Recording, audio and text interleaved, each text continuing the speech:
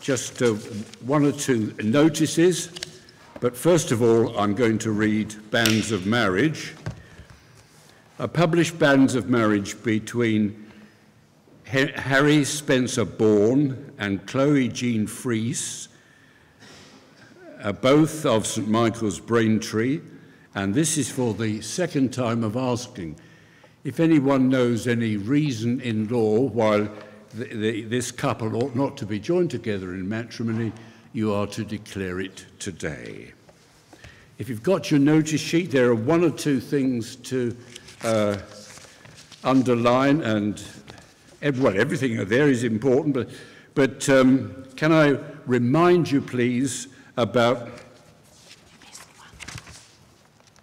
Yes, yes, thank you so much.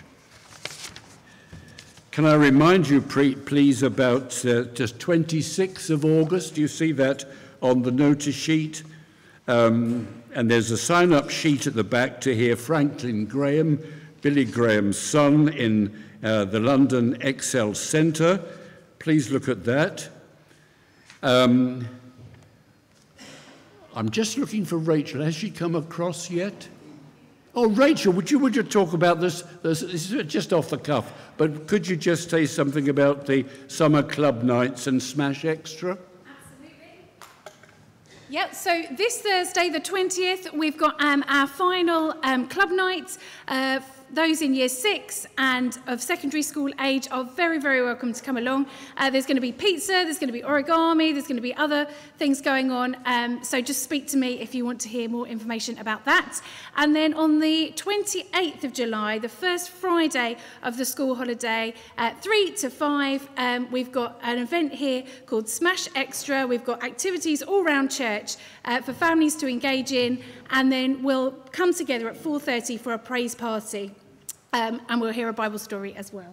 Rachel, thank you very much. That's lovely. That's good. On the 29th of July, you'll also see on your notice sheet there is to be a walk in the countryside. So please can you note that.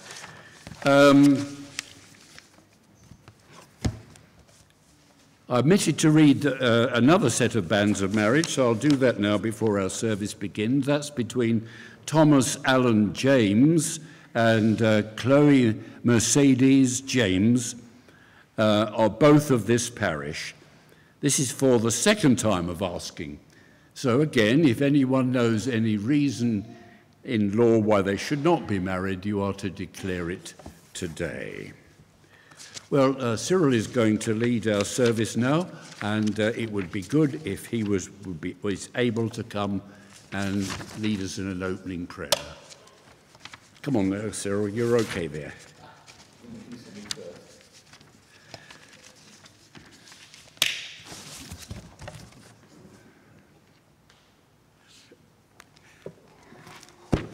Actually, before before I start the service proper, and thank you, Stephen, for mentioning about Franklin Graham, but as you know, we've got a coach going, and the important thing is that if any of you actually have a friend or somebody else that you can take along, please try and encourage them. And for the rest of us, please pray that there will be more people coming along with friends. As so many of us benefited from friends praying for us and us going along to Billy Graham's crusades. But first of all, we've got a short video of introduction. We'll see that first, shall we? Right now I'm in London, England, and of course this country has had such a huge impact, not only on the world, but the church. So many missionaries came out of this country, taking the gospel around the world. This country has changed so much in the last 20, 30 years, but the needs of the human heart haven't changed. People are still searching, they're still looking, but they don't even know what they're searching or looking for. There's a hole, there's a vacuum, there's that emptiness, there's that longing that only God himself can fill. And that can only happen when a person comes into a right relationship through faith in Jesus Christ. Everyone.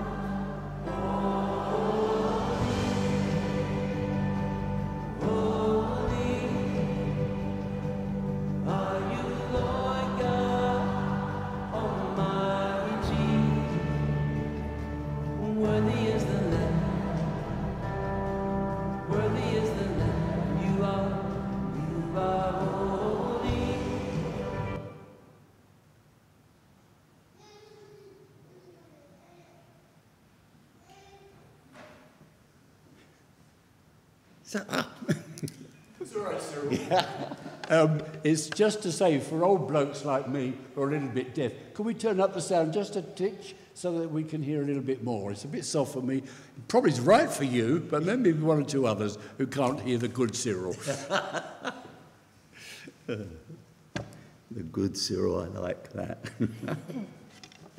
So, as we come to the beginning of our worship period proper, let's have a prayer together, shall we? Heavenly Father, we thank you because of your promises that are true every morning. We praise you for the wonderful deeds in our lives.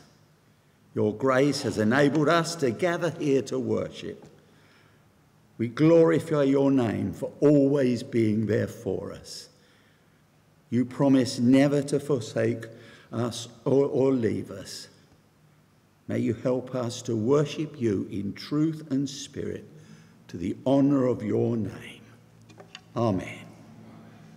Now, we were just watching a short video of some good music, but what better way to start a service than with a prayer of a hymn of thankfulness to follow prayers of thankfulness. And you can rely on Getty and Townend to provide upbeat tunes for lifting our spirits. So please, if you're able to, stand. The words will be on the screen, but it's Mission Praise 1209 in your booklets at the end of the pews.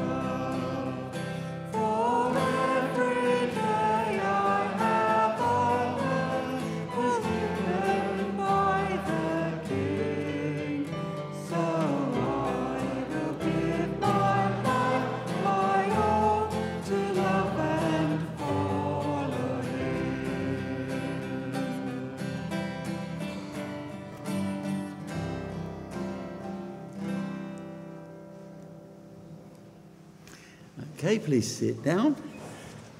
Right, well, this is what I call our hit and miss slot.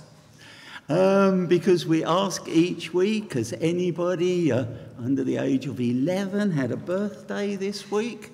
Do we have any hands up? Are we going to be a book-free week this week? Oh, that's a shame. What about those who are over 11? Over 21? Over 51? Over any age? No? Ah, that's a shame. Okay, well, we move on then. How many of you remember Skiffle? We're going to be singing. He's got the whole world in his hands. And now, those of you who remember Skiffle, how many of you remember that in 1958, this song was a worldwide hit? Yeah, there's a few of us do, yeah. It was sung by a chap called Laurie London, and he was billed as the boy singer because he was 14 at the time.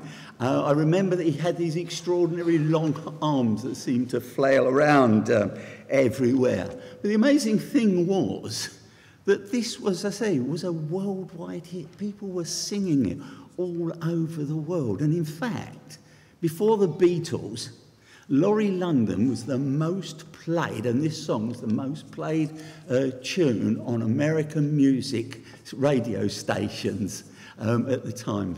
And so, yeah, he got there before the Beatles did. So please stand. And I'm sure in the video there'll be actions. I've not seen the video myself, but there'll be actions. So let's please stand and sing. And if you can, please do the actions as well.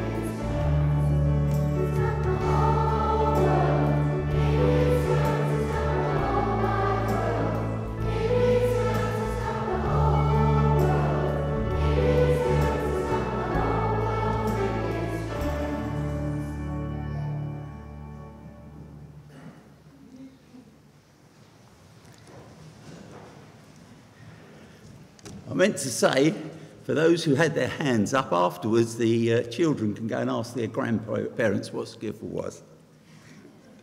In a moment, the children and their leaders will be leaving us for junior church. While we sing the hymn Mission Praise 987, Here is Love, Vast as the Ocean. But before the children go out, before we stand to sing, a prayer for the children. Jesus Christ, Prince of Life, we give you thanks for the young people you have given into our care. As we sing of the wonders of your love for us, we pray that our children will be guided into a full knowledge of all that you have done for us and for them. Bless their group leaders with a spirit that will light up your word as they share together the precious stories of all that you have done for your people. Even at an early age, may seeds of truth be planted and growing in their lives. Amen. So please stand again, and the children, the young people will leave, and we'll sing the hymn 987.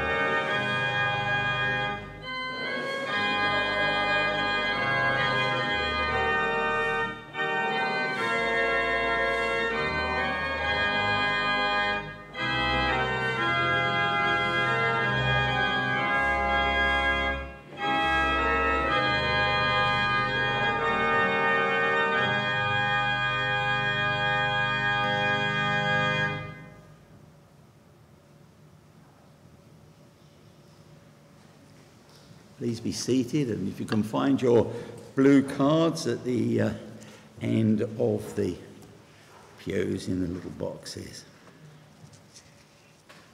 Now, we've gathered in God's presence, and it's wonderful to know what a privilege that is. But God is holy, and we know that we are not. So how is it possible for us to be here? Confession of our sin is not a magic potion, but an amazing act of grace by a God who is always waiting to listen to us and waiting for our return. So please join with me in the words of paragraph 6, if you are able. Most merciful God, Father of our Lord Jesus Christ, we confess that we have sinned in thought, word, and deed. We have not loved you with our whole heart. We have not loved our neighbours as ourselves. In your mercy, forgive what we have been. Help us to amend what we are and direct what we shall be. That we may do justly, love mercy, and walk humbly with you, our God. Amen. May Almighty God have mercy on us, forgive us our sins, and bring us to everlasting life through Jesus Christ our Lord. Amen. Now Margaret is going to lead our prayers.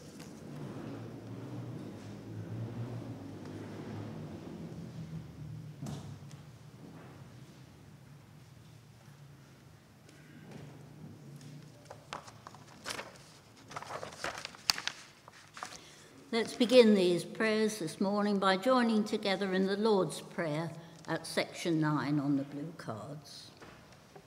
Together we say, Our Father in heaven, hallowed be your name. Your kingdom come, your will be done, on earth as in heaven. Give us today our daily bread. Forgive us our sins, as we forgive those who sin against us. Lead us not into temptation, but deliver us from evil. For the kingdom, the power, and the glory are yours, now and forever. Amen. In the prayers that follow, when I say, Lord, in your mercy, please respond, hear our prayer. Dear Lord, we know that our world is in a sorry state, torn apart by violence. We pray for countries where there is war, not just in Ukraine, but in countries ravaged by civil war or terrorized by brutal, marauding, militarized groups. We pray for all who seek to bring peace in areas of conflict. Please give them wisdom and determination. We pray for courage and help for the thousands of people in so many areas who've been driven from their homes as refugees. We pray too for all who work with aid agencies, especially for all working with such refugees, asking for strength and courage day by day in their work. Lord, in your mercy, hear our prayer. As we think of our own country, Lord, we pray for His Majesty the King and the royal family, that they may look to you for the help they need. We pray for the government and for members of Parliament of all parties, that you will give them wisdom in their decision-making as they seek to deal with the many problems we face as a nation today. Lord, we long for integrity and honesty in government, and we pray especially for all Christian members of Parliament. Please give them the courage to stand up for their beliefs and make them light and salt in all they do. Lord, in your mercy, hear our prayer. We pray, Lord, for your church worldwide, that your people, wherever they are, whatever their circumstances, may rejoice in your love. We pray for our mission of the month, the Church Pastoral Aid Society, that in its work of enabling the churches and congregations in its care, it may serve you faithfully and be a blessing to those to whom it ministers. And we pray especially this morning and this summertime for all who run the CPAS camps and house parties, and for all who will attend them this summer. Lord, in your mercy, hear our prayer. Here at St. Michael's, we thank you for all who lead us in whatever capacity, and ask that you will bless the time spent in your service and increase their and our love for you day by day. We pray for the forthcoming children's activities, the summer club night and the Smash Extra, thanking you, Lord, for Rachel and for all who work with our young people. And as the school year draws to a close, we pray for all who will soon be leaving school, either primary school like those from St. Michael's or John Ray, or those leaving secondary school for higher education or for the world of work. Please help them to face these changes with courage. And for those who already know you, we pray that they may have the assurance that you will go with them into their future. Lord, in your mercy, hear our prayer. Dear Heavenly Father, we pray for those in our church family and for others known to us who are going through tough times because of illness, bereavement, anxiety, family breakdown, loneliness, or unemployment. Please help each one to know that they and their circumstances and needs are known by you, and that you are there with them, whatever they are facing. Lord, in your mercy, hear our prayer. In a few moments of quiet, let's name before God those who are particularly on our hearts at this time.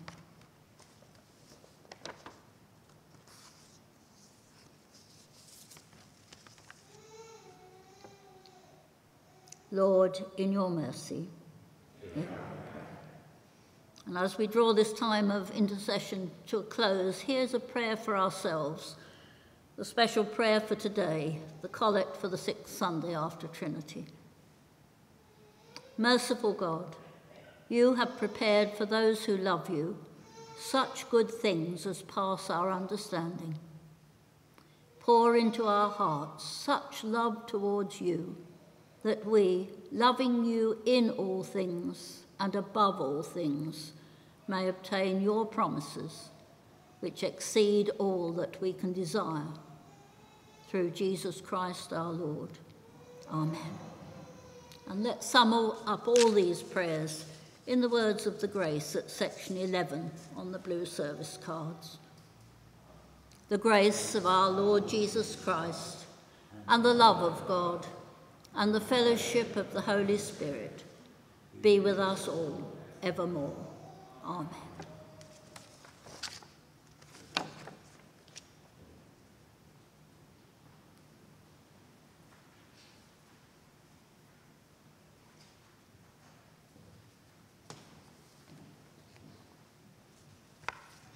Thank you, Margaret.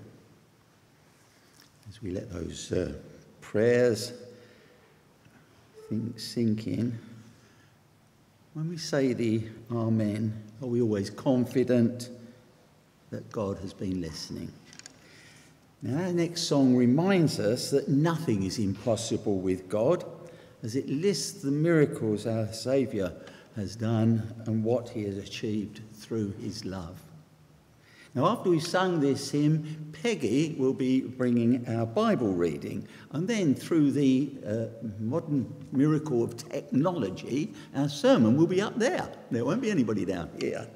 But in the meantime, can you please stand and we'll sing together Mission Praise 1129, Love Incarnate, Love Divine, captivates this heart of mine. Please stand.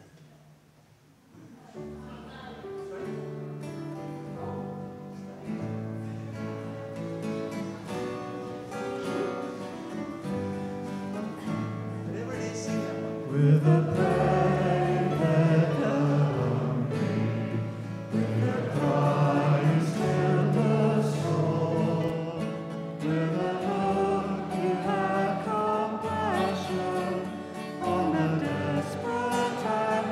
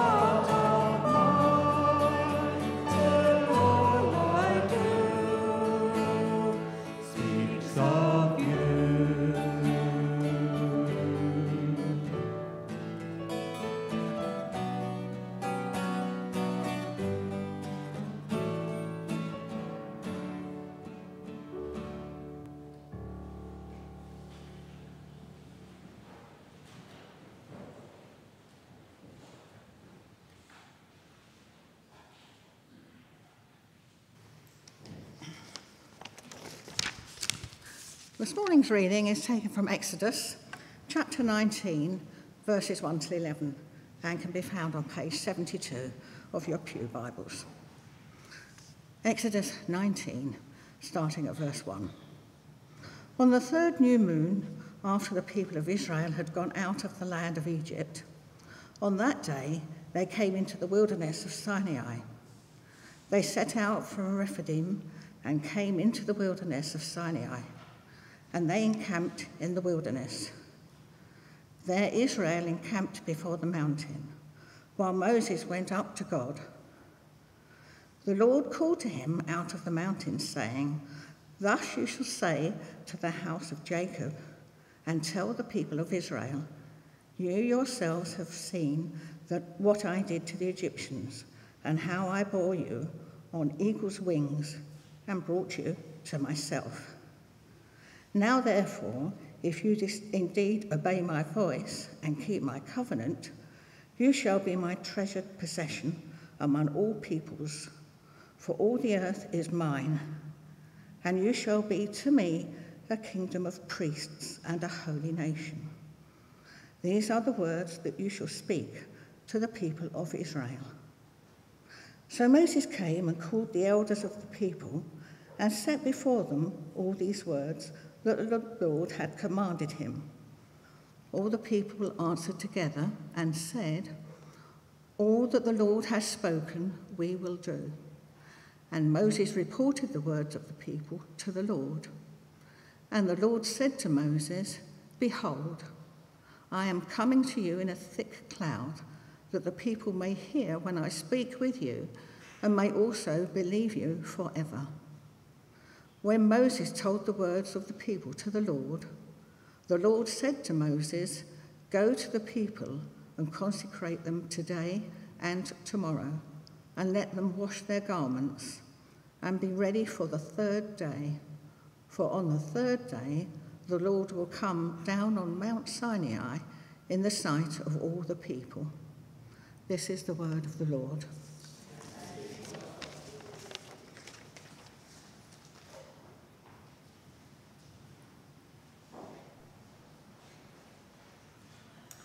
I'm sorry I can't be with you in person this morning, but you've got me and someone much more eminent than me on video today. But over the past month, we've been having a Bible overview series. We're looking at the broad sweep of the Bible. The first week was called The Pattern of the Kingdom, and we looked at God's wonderful creation. How God, as Father, Son and Holy Spirit, made everything, and the creation included Adam and Eve, who were placed in the garden. Everything was as it should be. It was bliss. And the second week was called The Perished Kingdom, as the tragic events of the fall unfolded. The serpent tempted Eve to eat the forbidden fruit. She took some, she ate it and gave to Adam, and he ate some of the fruit. Through that rebellion against God, sin and death entered our world. And the third week, last week, was called The Promised Kingdom. We spent some time reflecting on covenants, special agreements that God made with Noah, Abraham, Moses, and the new covenants through Jesus. And we thought particularly about promises that God made to Abraham, promises of a people, a land and a blessing. Our Bible overview is based on this book, God's Big Picture, written by Vaughan Roberts.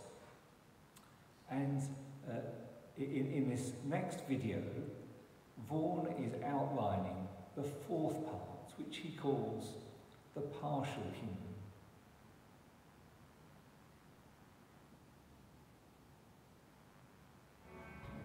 A million slaves rescued, a face-off between God and Pharaoh, and a nation is born.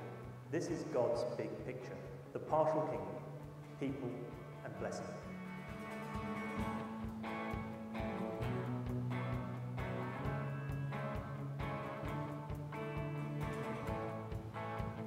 In this course, we're exploring the big picture of the Bible story.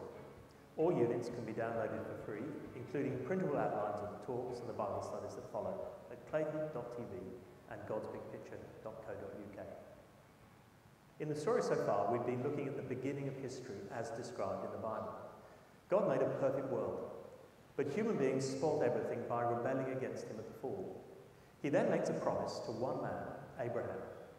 God could have given up on us and said, in effect, go to hell, a lot of you. But instead, in his amazing grace, he promises to put everything right and restore his kingdom on earth once more. In these next two studies, we'll see how that promise is fulfilled in part in the history of Israel, the partial kingdom. There are four main elements to the promise of the kingdom of God. Three of them, people, blessing, and land, were revealed to Abraham. A fourth is added later, the promise of a king. Those promises point ultimately to the salvation achieved by Jesus Christ, but they're partially fulfilled in the history of Israel. In describing Israel's history, the next few books of the Bible focus on a different promise of God in turn.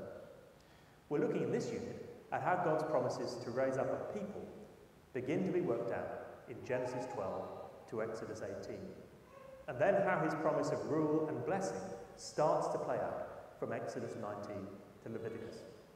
We'll then look next time at the promises to give them a place to live in, which is in the books Numbers through to Joshua, and a king in Judges to Chronicles.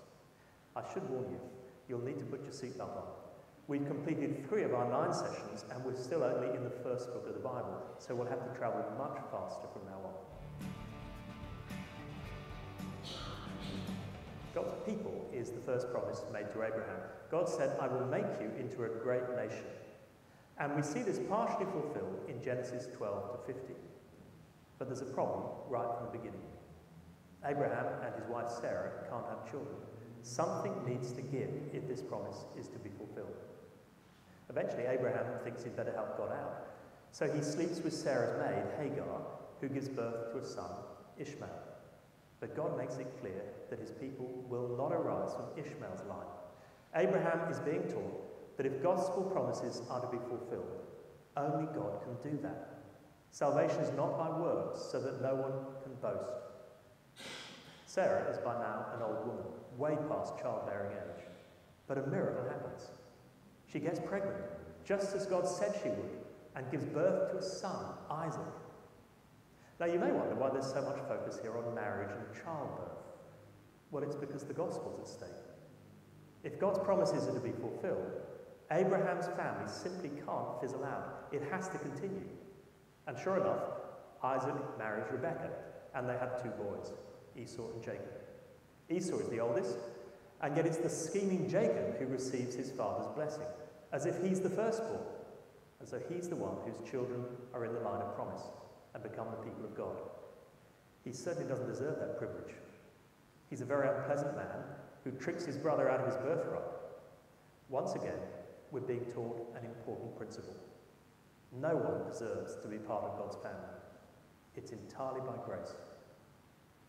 Jacob, in turn, has 12 sons, and Joseph is his favourite. Out of jealousy, the others sell their brother into slavery and tell Jacob that he's dead. Joseph is taken to Egypt, where he's put in prison for a crime he didn't commit, but miraculously he's vindicated and becomes Pharaoh's right-hand man. And so he's in the perfect position to help when his family experience a famine. The famine endangers the future of the gospel because it threatens to snuff out Abraham's descendants before this small family grows into a great nation. But God has overruled everything, so that when the brothers come to Egypt, desperate for food, Joseph is able to help them, and the family tree survives. God is in complete control. He's even able to use great sin and innocent suffering as a means by which his gospel promises are fulfilled. And we see that, of course, supremely at the cross of Christ. Next, we come to God's people, the partial fulfillment in Exodus 1 to 18, and the redemption from slavery in Egypt. The picture painted is of the God who saves.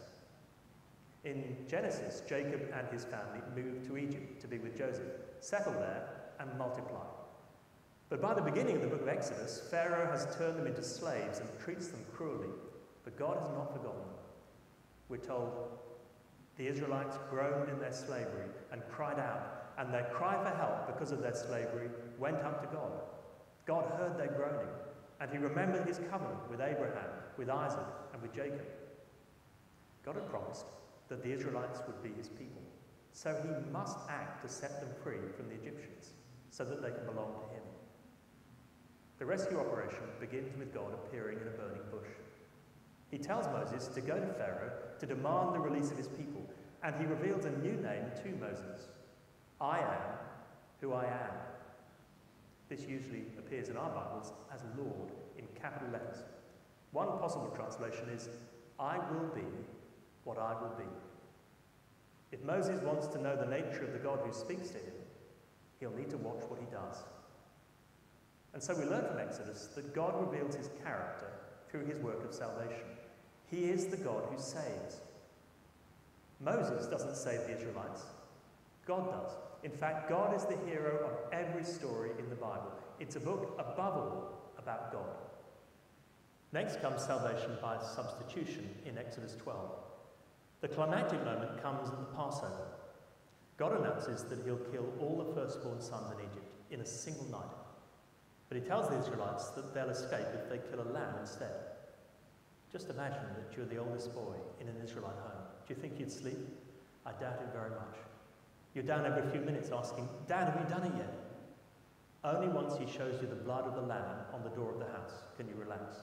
You're safe there. And it happens, just as God had said. All the firstborn Egyptians die, but the Israelites survive. So God saves through substitution. His people deserve judgment just as much as anyone else, but God saves them by providing a substitute to die in their place, the lamb for the firstborn son. Finally, we come to salvation by conquest in the crossing of the Red Sea in Exodus 14. After the death of all those Egyptian sons, Pharaoh at last lets the Israelites go. But even then, he changes his mind and leads out his army in deadly pursuit. The Israelites are trapped by the Red Sea, but God parts the waters and they escape to freedom. Pharaoh and his chariots go in, the waters come down, and the Egyptians are drowned. So here is salvation by conquest in the defeat of Pharaoh. And both these acts of salvation, by substitution and by conquest, foreshadow what God will do through Christ on the cross, who died in our place and defeated the powers of evil.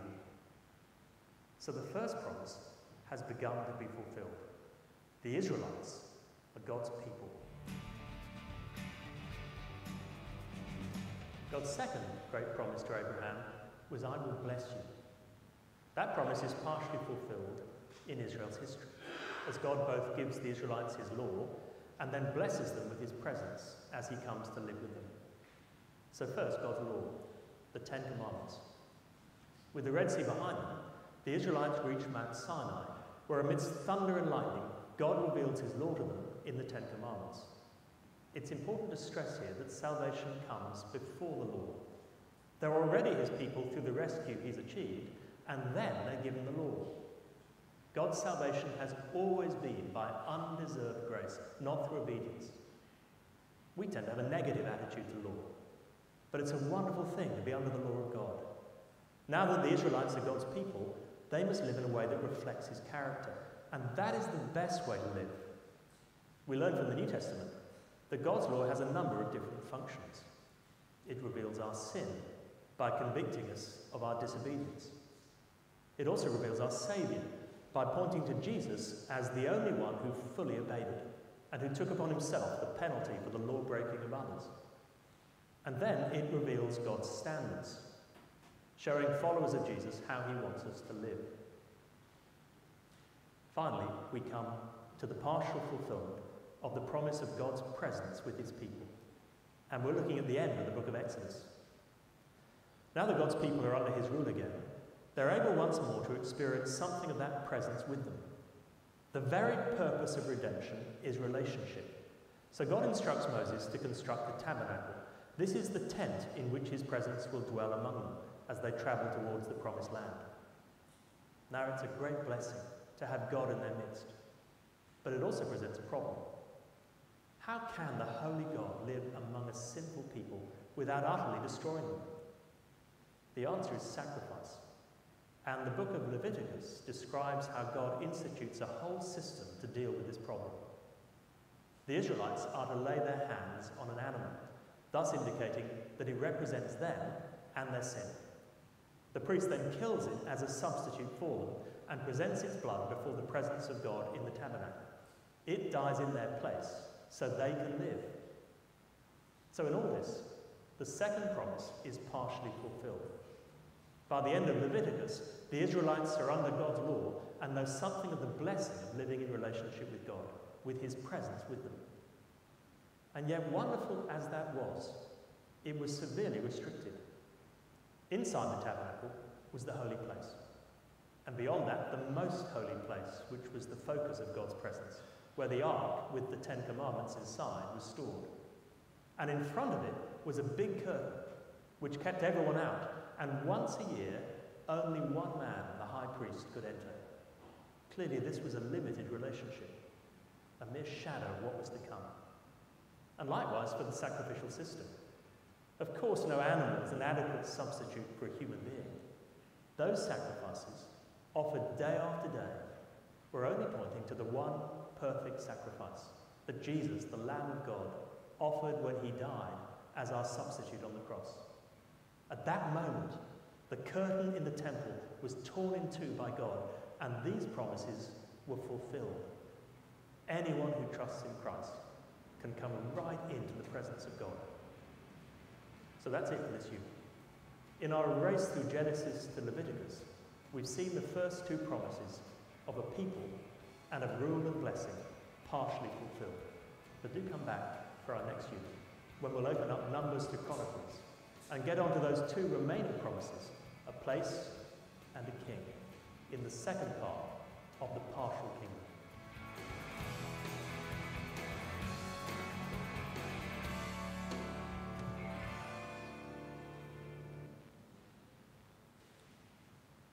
Well, that certainly was a whistle-stop tour by Vaughan of Genesis chapter 12 to the end of Leviticus. And I wanted to ask three questions, three areas that Vaughan spoke about, and to ask questions about each of them. And the first is where Vaughan said, God is able to use even great sin and suffering to fulfill his promises. God is able to use even great sin and suffering to fulfill his promises. It's something we see worked out in the lives of many people in the Bible. We see it in the lives of Abraham and Sarah, when they could have been forgiven for wondering how in their old age God could fulfill this promise that Abraham's new name meant that he was the father of a multitude. And Joseph's life, sold as a slave by his own brothers, wrongly accused and imprisoned, yet at the end of his life he could say this to his brothers. Genesis chapter 50 verse 20. Joseph said, "You intended to harm me, but God intended it for good, to accomplish what is now being done, the saving of many lives." That Joseph could look back on how he was mistreated by his brothers, and yet how God was using that to save the lives of his whole family during a famine. But what about us? In times of suffering, in times when life is hard and we can't see what God is doing, do we trust that God is working out his purposes? It's in the words of Romans chapter 8 verse 28 that God is working all things together for good with those who love him, who have been called according to his purposes. In those hard times, do we trust God? The second thing that I wanted to reflect on was when Vaughan said, God is the hero of every story in the Bible.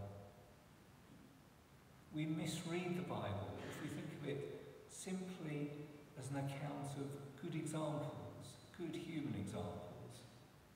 There are good examples in the Bible, and there are plenty of bad examples that serve as warnings. But at the heart of the Bible is God. He is the hero of every story. And my question is this: is God at the centre of my life? Is Jesus the captain of my soul, the one whom I seek to please? Is God the hero of my story? And the last thing I wanted to mention from what Paul was saying was where he referred to what he called salvation by substitution. As the eldest son at the Passover in Egypt was saved by the blood of the lamb on the doorframe, so it is that the blood of Jesus saves us. Ephesians chapter 1 verse 7 says this: in him, Jesus, we have redemption through his blood, the forgiveness of sins in accordance with the riches of God's grace. Jesus provides the once for all salvation by substitution. Through Jesus' blood, we can know full and free forgiveness of our sins when we come to God in repentance. Do you know the joy that God's forgiveness brings? Do you live day by day without the burden of guilt? Because God has taken your sins away, because he has forgiven them. Well, as we close, let me pray for all of us in the words of Hebrews chapter 13, verses 20 to 21. Now may the God of peace, who through the blood of the eternal covenant brought back from the dead our Lord Jesus Christ, that great shepherd of the sheep, equip us with everything good for doing his will. And may he work in us what is pleasing to him. Through Jesus Christ, to whom be glory forever and ever. Amen.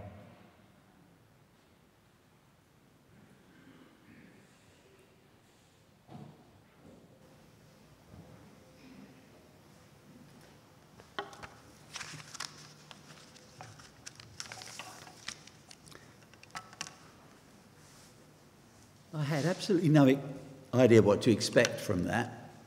And I just want to say, wow.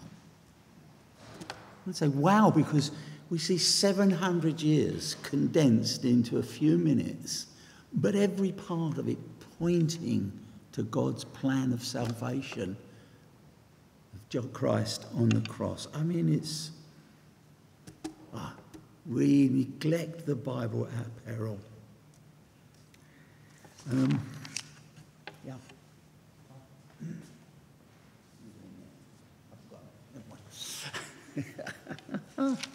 Okay. So I think with that in mind, we can indeed sing. I need a prayer book.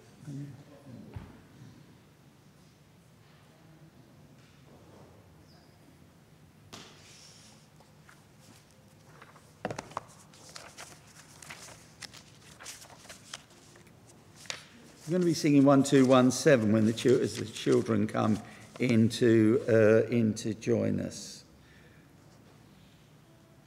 But the chorus of this hymn, "Oh, to see the dawn," this the power of the cross. Christ became sin for us, took the blame or the wrath. We stand forgiven at the cross. And I think what we've just heard so powerfully brought that across to us. So please stand to sing this hymn together.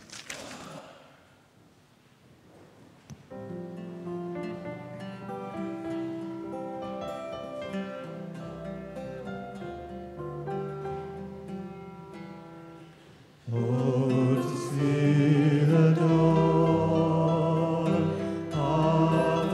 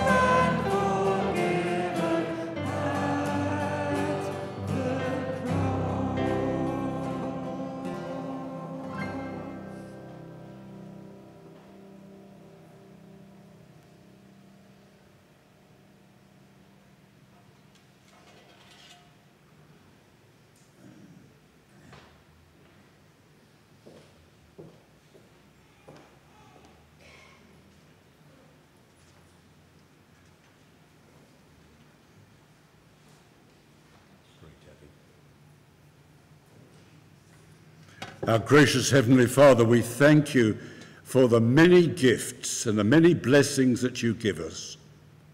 Please receive our gifts, use them for your glory, we pray, and so that the good news of Jesus may sound out in Braintree. We ask it in his name. Amen. Would you like to sit down, please? And our final prayer together.